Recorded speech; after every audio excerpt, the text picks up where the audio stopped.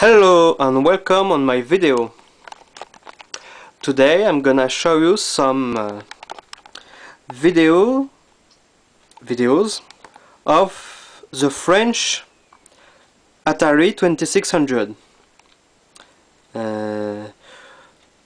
Please forgive my terrible accent, but I really want to show you this. So this version is unique, not because it's a French version, but because it's a SECAM version. And what makes it so special?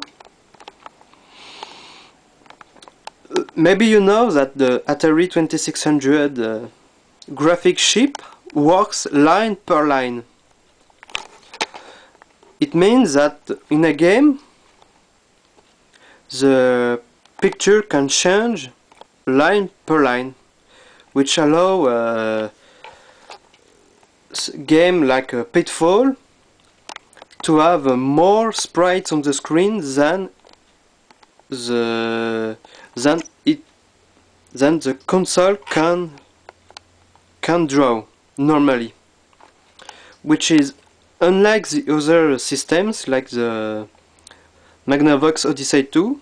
Well, this one is a European version, or any other system in fact that draw one picture and turn it into an analog TV picture.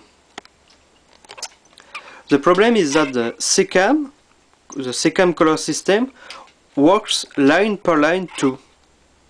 In NTSC and PAL, the three colors are mixed and sent on one line, which means you always have all colors on one line.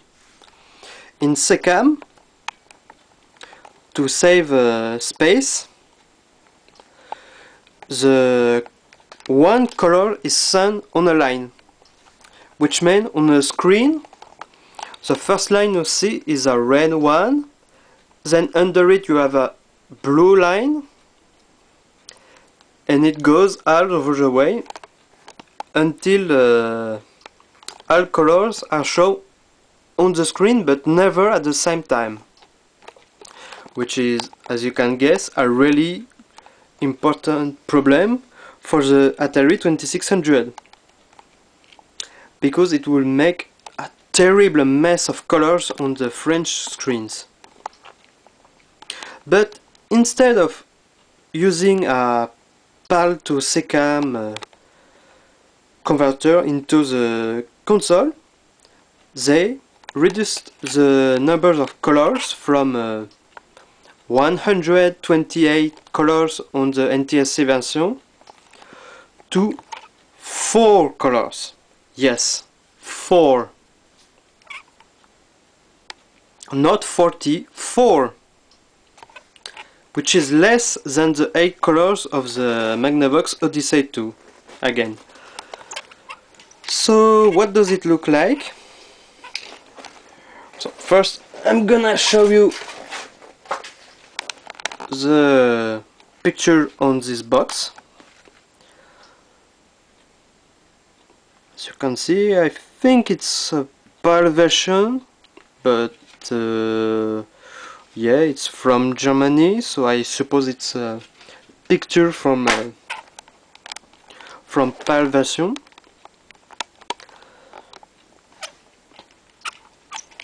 And now I'm gonna show you the game in all his SECAM glory. Allez! Oh! Ah!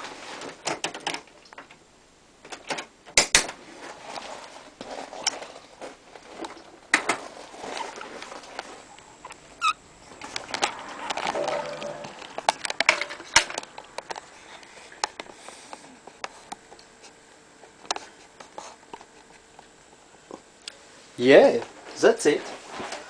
I am not kidding. That's the game you saw on the box.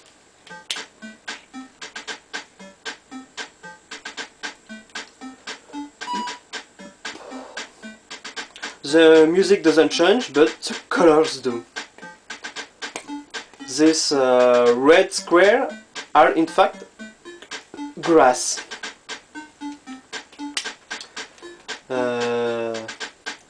Oh yes, the sprite of your character is the same color than the ground. So it's like a floating head on a skateboard. And this is the road. Yeah, remember from the box? The road? Have you ever seen a red road with yellow things?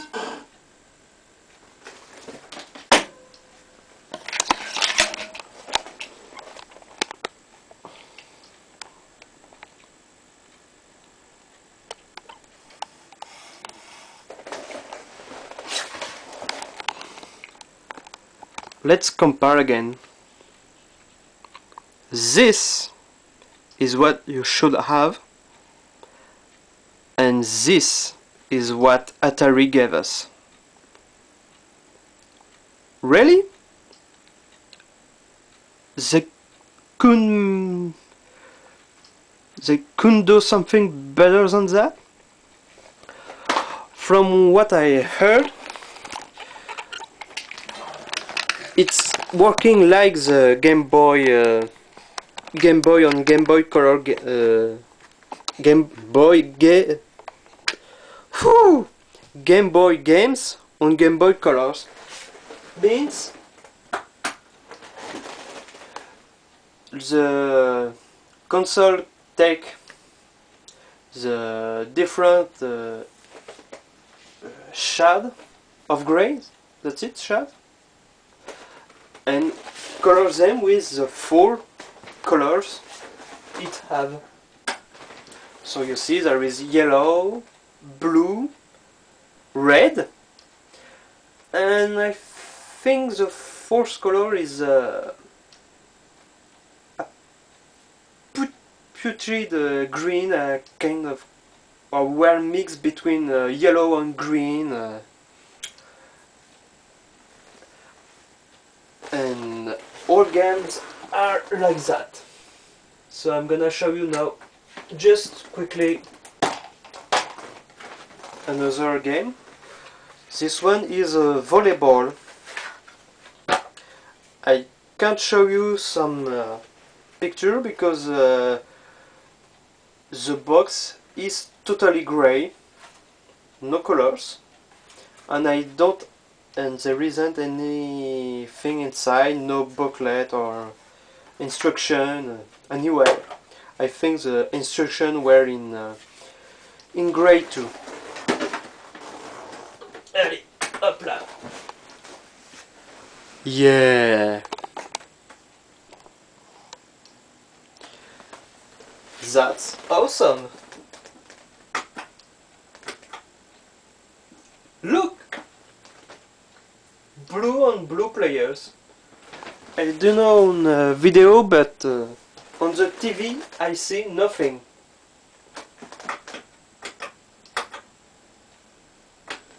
Okay, let's start again. Wow.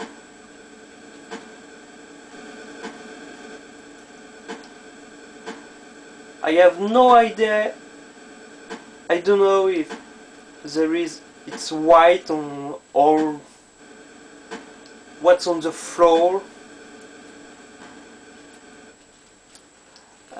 There is it's supposed to be the beach, but it's green.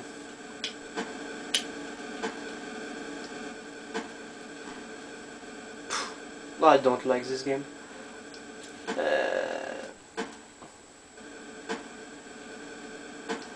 Well, I think that's all I can say about. Well, it's kinda greenish on the middle, but I don't know. That's it.